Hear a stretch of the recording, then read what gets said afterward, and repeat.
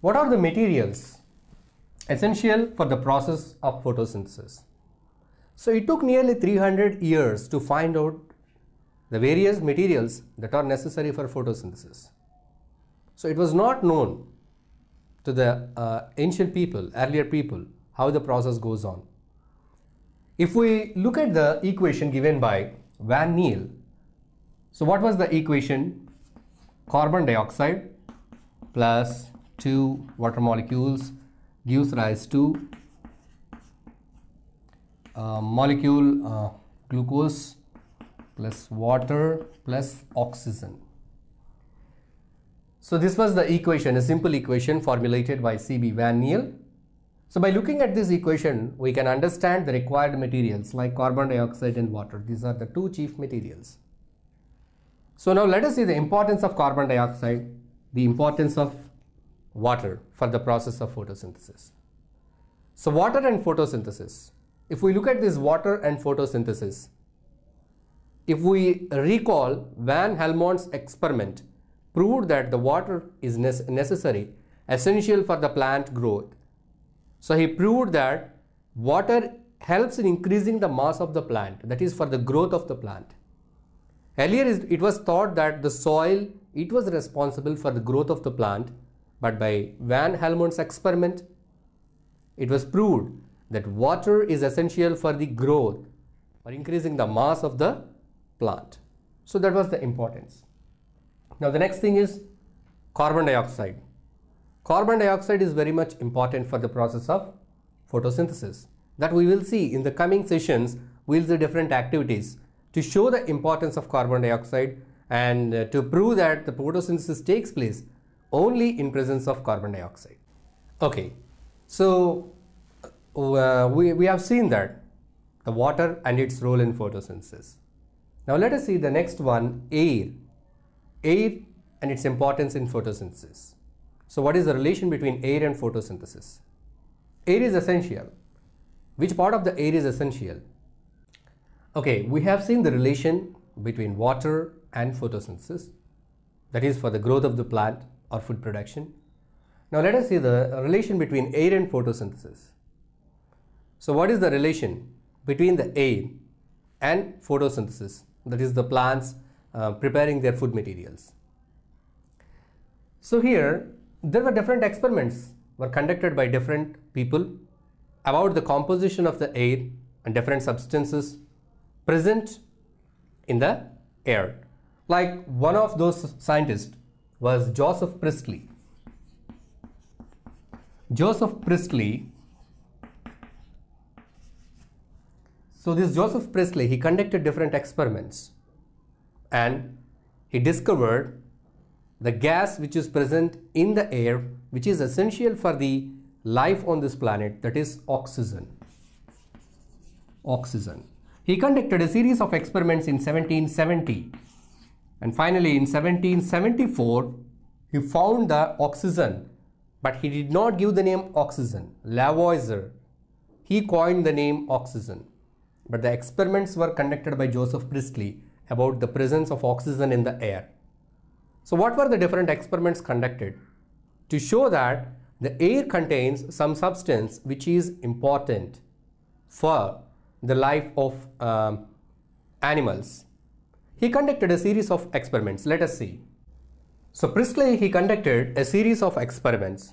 Like here, he has taken a bell jar, a big glass jar which is having a bottom.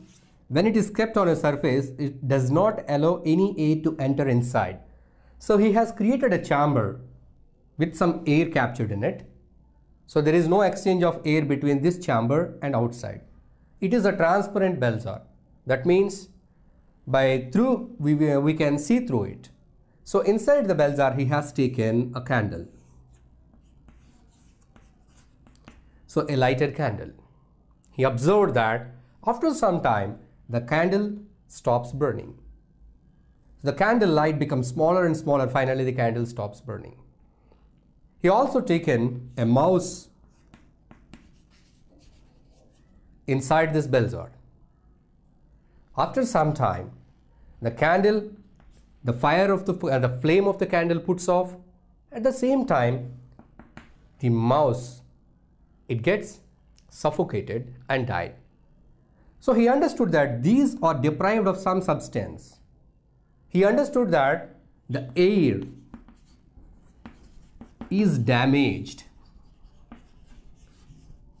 by candle and mouse. So these two, they damaged the air inside it. That means these two, they used up some part of the air. So he don't know what is that part. He did not name it as oxygen, but he found some important part of the air. It was used by these two, mouse and the candle.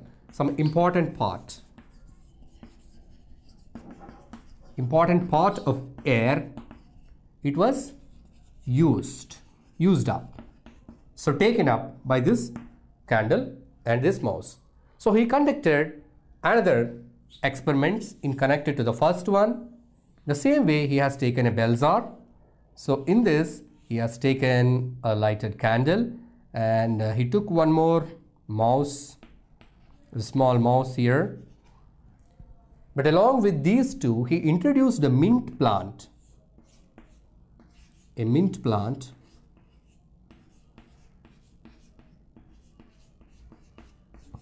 into this chamber, into this bell jar.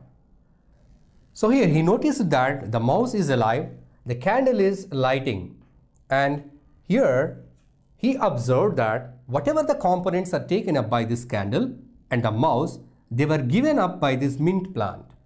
So the mint is restoring the part which is lost in the air by these two things. So that was his observation. So he observed that the mint plant is contributing some part to the air, which is very essential for the other animals on this planet. So later it was found, it was coined that the name oxygen was given by Lavoisier to that, the essential part of the air.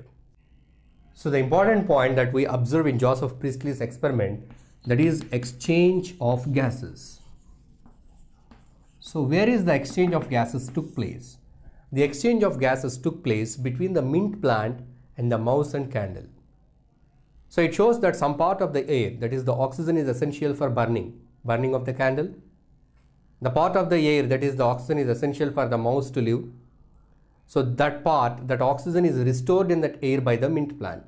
So mint plant is giving something. So that is, there is an exchange of gases takes place. We see that animals, in their bodies, exchange of gases takes place by respiration, by breathing. Even the plants also have certain organelles for the process of exchange of gases. So the leaves, they have certain parts called as stomata. So if we observe the surface of the leaf under a microscope, we find small holes or pores on their surface, lower surface or upper surface. We find them as small pores called as stomata. So stomata are the organelles through which the exchange of gases takes place in plants. So they exchange the gases for different purposes, that is for their respiration to get their energy needs, at the same time for the process of photosynthesis. So they need the gas called carbon dioxide for the process of photosynthesis. So this carbon dioxide is taken in through the stomata present on the leaf. Sometimes stomata are found on the roots and stem and on certain loose tissues of the plants. At different parts, these stomata are present. So but their number is differ in different parts depending upon the activity they carry out. Say for example, the stomata are more in number in leaves compared to other parts. Why they are more in number on leaves? Because leaves carry out not only the simple process of respiration, they carry out the process of photosynthesis. So they need huge amount of stomata to absorb more amount of carbon dioxide. So that is necessary for the process of photosynthesis.